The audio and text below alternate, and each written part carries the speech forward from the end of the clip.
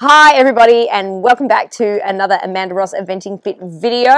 Today, another exciting unboxing. Well, it's like an unboxing within an unparceling. So let's have a look. I kind of know what this is. It's quite exciting.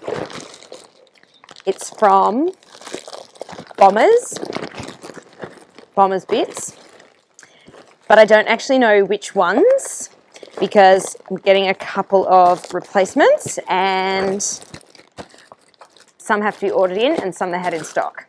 This is very exciting. Oh my God, I didn't realize there were that many. Oh, there's 4. Oh, you know what the best part is?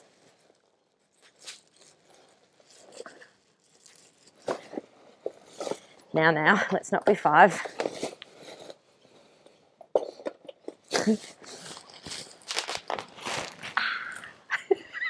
Okay, back to being serious. So we have number 1, the DC Dressage Bomber Blue Swivel in 120. The same again. So I have 2 of those. And then we have 2 of the same in a 115. So the ponies have, have they got the same width? Yep, the same width. So I have Huey and Lewis who have quite small mouths and Vendi who has a broader mouth. So left side facing forward, you put the numbers. This is it. They all come with orange rings, but obviously for the dressage, we take the orange rings off. And this middle part swivels, and this is the Bomber Blue, the blue plastic material. So it's very exciting. So I have basically 4 of these, 2 in the 115 and 2 in the 120. Should we have a look at a 120? Yeah. We should. We love new things, especially new things as cool as these that are my favourite bit ever. It's a bit hard to compare them. Oh, they're so wiggly. Yeah. Just see it's that little bit bigger. Half a centimetre bigger. Anyway, super exciting. Thank you, Bombers and Top Tack. So today's video is going to be a bitting video, and a lot of you had asked what sort of bits I use, and I've been working with Bombers bits for the last couple of years. Now, my relationship with them started when I was introduced to their bitting system and their theories behind bitting, and basically what that is that depending on the shape of the horse's mouth and whether they prefer tongue pressure or pole pressure or bar pressure, depends on the shape of the bit that they're most comfortable in.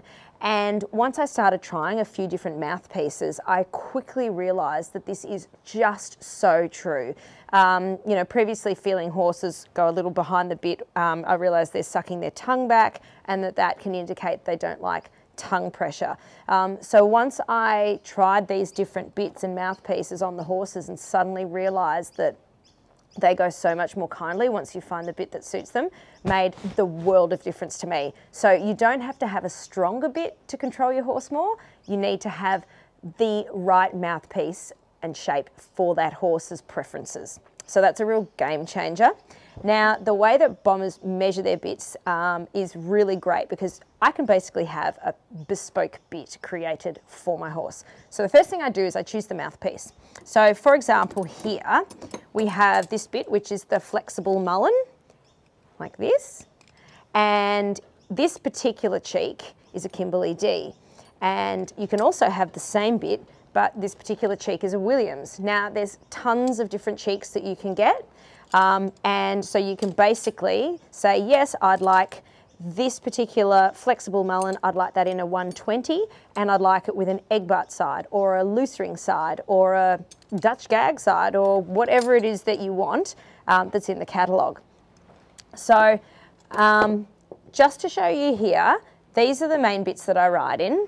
So, and these are the snaffles. We've got, as I mentioned, the flexible mullen. And this bit, Zazie and Lewis go in this, and this is for quite soft-mouthed horses. As you can see, it's really smooth the whole way around, has a little bit of flex in them, and it really encourages these particular horses to take the contact more. And anything maybe with a bit of a low palate or that doesn't like a lot of pressure in its mouth really appreciates this bit. Then these three bits here, you can see they're all a very similar shape. This is the happy tongue, and again, it comes in a slightly thicker mouthpiece as well. This is similar shape. If your horse prefers a metal bit, they can go really well in this. We've then got the ported barrel. Let's have to make sure I get it up the right way, which even though it keeps its shape, it has a couple of joints in there, but it can never nutcracker and it keeps the port. So for horses that like a little bit more movement in the bit, they can also mouth the roller in the middle. That's a really lovely bit. And then we have this bomber blue, and this is more of a plastic molded bit. This particular one has been curved that way as well. Usually they just come in a straight one. I think this might be a special one. And I really love this bit for horses that are a little bit backed off by metal. So as you can see, when I talk about how the bits come in different cheeks with the same mouthpiece, I'm a bit of a fan of the bomber blue. So we have our snaffle, and obviously that one is the egg butt snaffle. For me, I love an egg butt snaffle because when measuring these bits, bombers give you some guidelines as to whether or not you add 1/2 centimetre if it's a loose ring compared to an egg butt, and so I can get the bit to sit quite closely to the side of the mouth without them rubbing when I use an egg butt, which I like. That's just my preference. This is the DC Morgan, which is the fully articulated bit, and it swivels as well. And the idea behind this is that, if I could actually grab it, there's no pressure on the bit. The horse can move this mouthpiece to where it's comfortable, and I find that the majority of horses that I've ridden have really taken to this bit. So I think, what are we, 4 out of 5? 3 out of 5 of mine go in this on the flat, and then Lewis jumps in one. Yeah, so it's a very versatile bit depending on the horse. And then again, we have the same bomber blue, this time in a Pelham. And I used to use that show jumping diesel. And then this one is a Williams, which is like a little bit of a small sort of Dutch gag situation. It's a really nice little bit. So you can see how versatile the bomber's bits are. Now, these rubber rings that are on the side, they come with a lot of the bomber's bits, not all of them, and you can also buy them separately. Now, they're not legal for dressage, so you need to take them off, but that's easy, you just stretch them over the top. But these are just to prevent any rubbing that may occur on the side of the horse's mouth. And generally speaking, the more sensitive horses are probably more prone to that than some others. But you can see that this bit here, the action of that is to move and to slide. So you can imagine that just having that rubber ring on the side of the skin helps to prevent any rubbing that may occur. And you can get them in different colours, so it doesn't have to be orange. You can do the matchy-matchy with the rubber rings. So we're going to do a really quick who wears what bit tack box tour. So we're going to start with Lewis and Zazie. Lewis's bridle, he has the flexible mullen. I've wrapped a little bit of latex around this, which is legal for dressage, only because I'm getting a replacement for this one, and it's got a little tiny crack in it. But he's got the egg butt sides, and he is in a, is he a 120? Yes, it's a 120. That's for his dressage, and then for show jumping, he goes in this. This is actually a happy tongue dressage DC, so this is metal under here, and I wrapped that in latex because I again wanted to mimic this flexible mullen feel but I needed just a little bit more in the show jumping because he gets a little bit keen.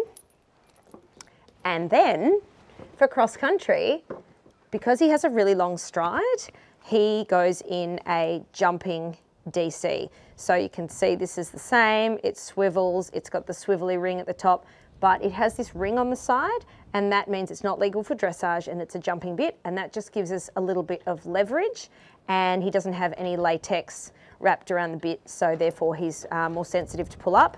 And we have this strap at the back, which is kind of like, it's not really like a curb chain, it's just a strap to keep the bit straight in the mouth and provide a little bit of pressure at the back of his chin, and he's really easy to pull up and shorten his long stride. So that's Lewis. And then Zazie. So Zazie most of the time goes in a flexible mullen. This is her jumping bit. This is the Kimberly D cheek, and I love this because it's got the D on the side here, which means it stays in the mouth really well. So instead of putting rubber rings on it, because she's really sensitive everywhere, she will rub from anything, just by having these egg butt D sides means the bit stays super straight in her mouth, and it's really easy to turn her because those bars at the side here help to turn. So snaffles for jumping, the Kimberly D is probably my favourite cheek to put on them. And she is a 120, and her dressage bit is a latex covered DC. Actually, I think she was wearing this one, because if I want a little bit more collection, I pop her in a DC, but still I want that to mimic the flexible mullen. Okay, next tack box. In this comprehensive tack box, we have Vendi and Huey, and Vendi is quite a big, strong, magnificent horse, so he has a little variety in his bits. He's usually in this, which is the dressage DC. This is a bomber blue mouthpiece under here, and when he's feeling a little bit more backed off the bit, I've put the latex on it just to get him to take it a little bit more. When he's been really, really good, I've been starting to progress him back into the snaffle, so we keep him with the same mouthpiece, but we're going to the egg butt. And as he learns to carry himself more, he can go in this, but that's not all the time. And then if he's a little bit strong, so post cross country or post jumping and stuff, I want to do flat work, the dressage DC is his go-to. Now we'll go to Huey. Huey on the flat is a bit experimental, actually. He was in a dressage DC. And I then have been playing back with snaffles with him. So at the moment, he's got the happy tongue, the egg butt happy tongue on his bridle. And then I tried him in the ported barrel. And then I might actually try him in this one, which is the bomber blue, but it's straight as compared to that one which had a bend in it. And FYI, this little strap at the back, it's really good for turning, keeps the bit in the mouth, stops the rings of the bit going out to the side, and it just really helps to centre it. Not legal for dressage, but great for jumping. So yeah, so Huey, we're a little bit experimental as he carries himself better. Now, show jumping up here. Both Huey and Vendi go in the same bit, which I just have to swap it over. So they are in a running gag, and again, we're in a bomber blue mouthpiece, and we've got, oh, they're stuck together. We've got rubber rings, and you can see that that's the running gag style. And this is a progression from the snaffle. So they go in this style of snaffle.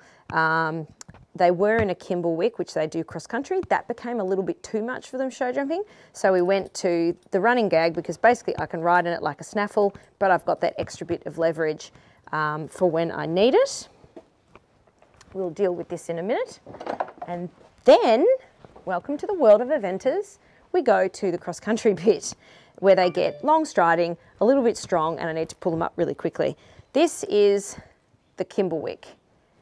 And this probably looks exactly like a DC Morgan, except this part up here doesn't swivel. So DC Morgan has a swivelly bit up the top. Really can't see that very well, can you?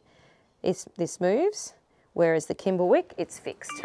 So the Kimberwick gives you some good leverage. It's only short from the mouthpiece to the rein. It's not long like a Pelham or an American Gag, so I don't want them rolling their noses over too much. I just want to be able to bring them back to me but keep them up off the forehand. And it's got a chain at the back, and I can loosen or tighten the chain. I can put the reins in this ring or forward again if I want more power, or I can shorten the cheek pieces. So I've got 3 options of control. And this Kimberwick's got a long shank for a bit more pulling up power. And again, the Vend, he also goes in the same bit, funnily enough. And he's like quite sensitive and but really big and has a massive stride. So big, bolshy, magnificent, long striding horse who is also sensitive, doesn't need too much of a long shank because he'll throw his head around. Okay. And last but not least, we have Diesel. Now he was the first one I tried a Kimberwick on, and basically I had a Kimberwick when I was a kid. Like, it was the sort of thing you put on your pony when you were like 12 years old and you couldn't stop in a snaffle. This one's got a shorter shank from here to here, so it has less leverage and a bit less strength, and it has a swivel mouthpiece. So Vendi's mouthpiece didn't swivel, whereas this one does. So depending on the horse, if they throw their head around, the swivel mouthpiece might be better. They can place that with their tongue where they want it. Again, slightly less power in it because the shank is a little bit shorter. But see, you can mix and match all this kind of stuff. You can basically find the perfect bit for your horse, which is amazing. So that's for him. And then at the moment, he is retired from competition. So I just ride him in whatever bit he goes well in. And he was a little bit strong and fresh. So this bit here is a Happy Tongue Williams Gag. And he's super light, super soft.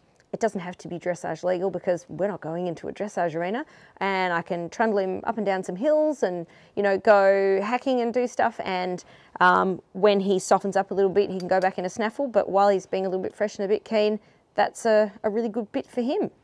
And I thought I might put some rubber rings on it because doing this video reminded me that I should probably do that.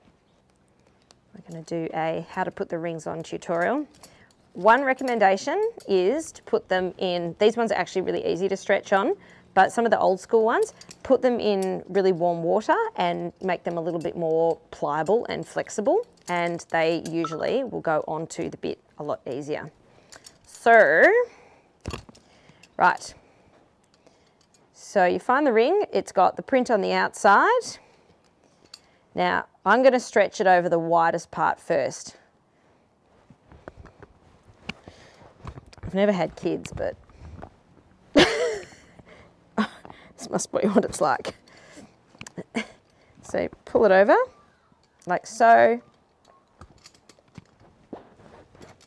Put that one on. And the bomber's writing to the outside. I mean, you don't have to, but it looks better. And same thing, stretch it. I haven't had one split before, but if you're a bit rough with them and they're a bit old, they might get a split in them. And like so, there you go.